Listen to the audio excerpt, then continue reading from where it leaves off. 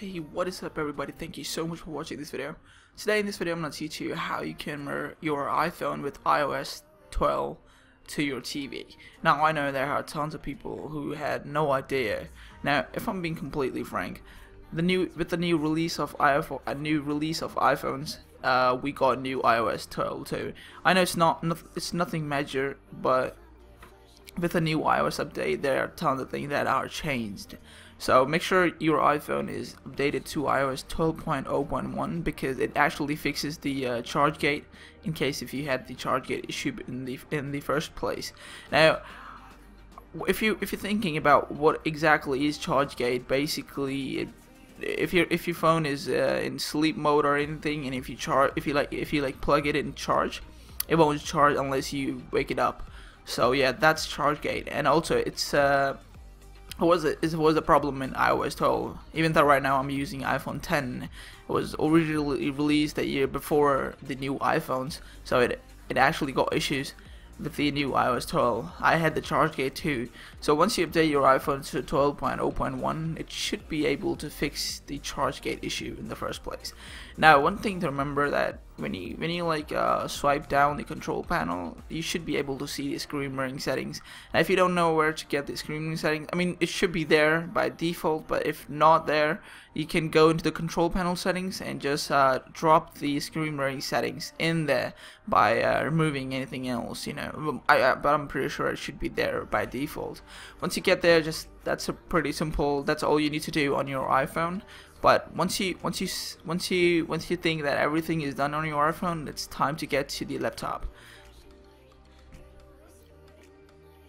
Alright, guys, I'm using a Sony Vaio. It's nothing new. It's a Core i7 system. It actually has nothing to do with the laptop or anything. But if you don't have a laptop, I mean, yeah, well, you can work with that too. But if you don't have a laptop, it will be really hard.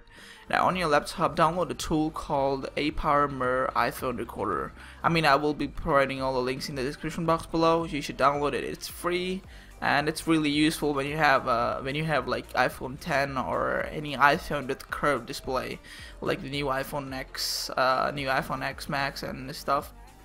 So once you download the tool, it's really free and it's friendly. So just go ahead and download the tool. It actually supports both the systems, like it actually supports iOS and it also supports Android. So if you have like a spare Android phone, it should work with that too. Once you download the tool, it will take about a second or so. I already have done that, so I'm not gonna do that again.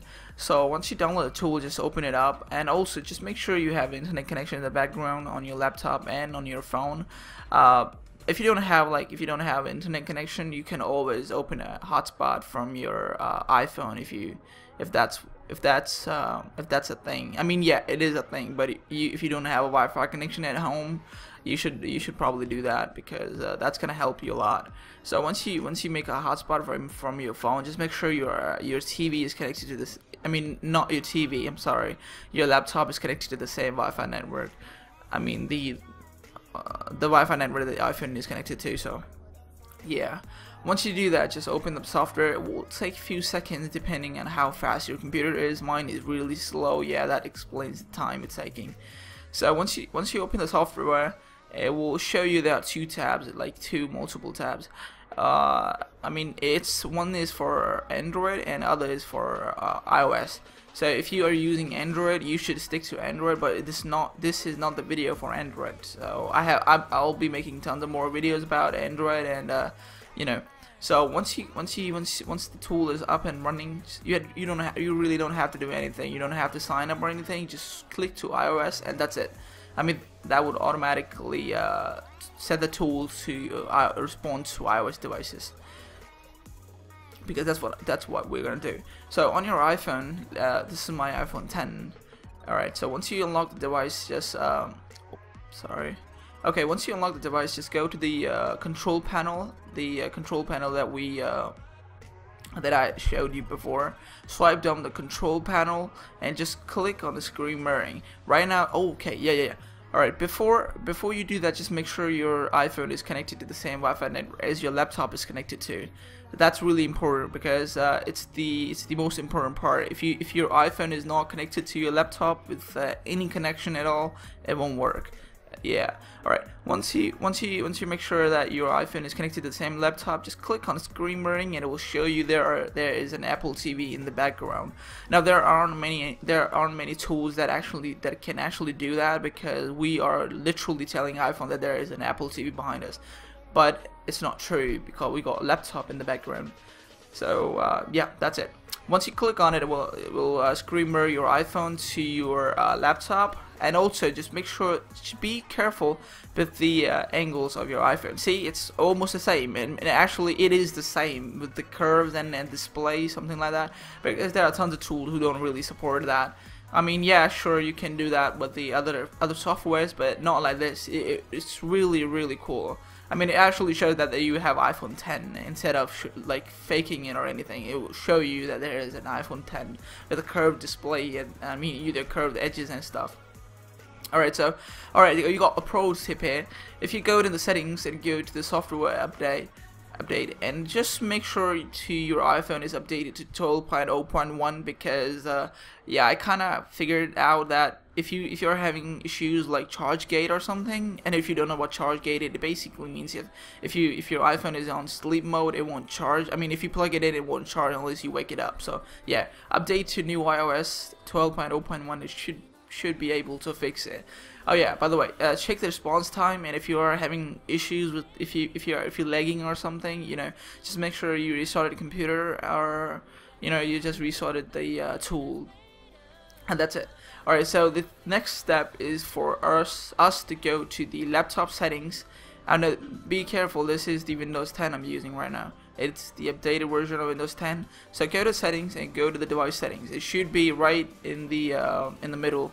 I mean, it's not really hard to find devices. So once you're in the device, don't do anything else. It should be able to show you there are connected devices, right? So if you have like connected devices, like right here, I have like Sony Bravia. That's my other LED TV.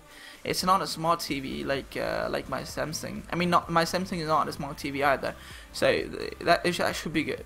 So on your TV, just make sure that you have like your TV is connected to Wi-Fi, and if you have like screen mirroring settings somewhere, just open it up, and if you don't have, just leave it be and click on Add Devices.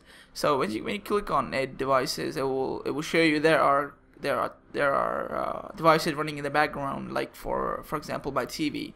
Now in this case I have Bravia, but if you can't see your device, I have tons of more videos about this, and I'll be sure to make I will be sure to put a link in the description box below where I have successfully connected my laptop to my Samsung TV wirelessly. So you should be able to do it. It's really simple.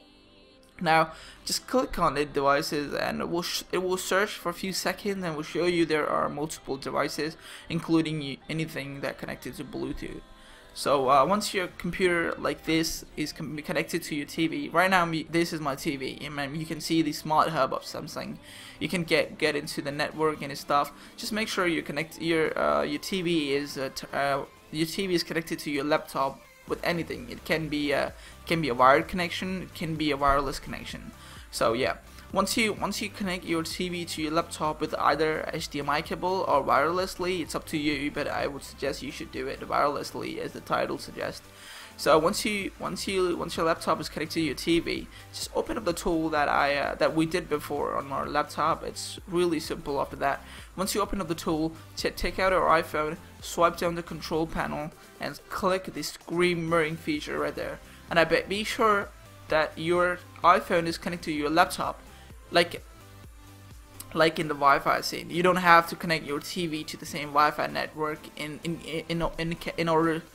If you are trying to connect your TV to your laptop using the HDMI cable, if you're using a cable, you don't need to connect your TV to any network really.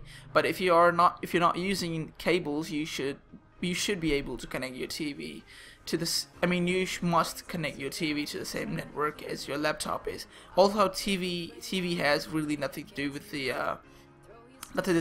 anything network wise. You know what I'm saying? So once you get the screen burning, it's really simple. Now there are tons of people who might have issues, might have problems. Why would you do that? Why would you want to do something so hard to do this? Well, it's pretty simple.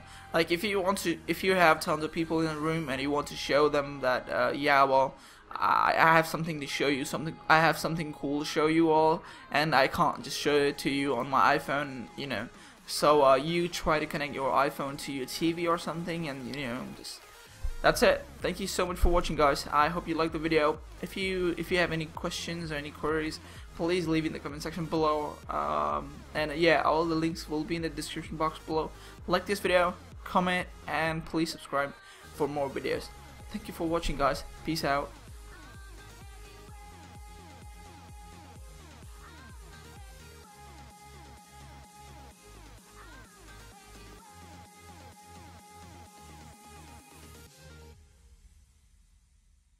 Push me down to the ground. What goes around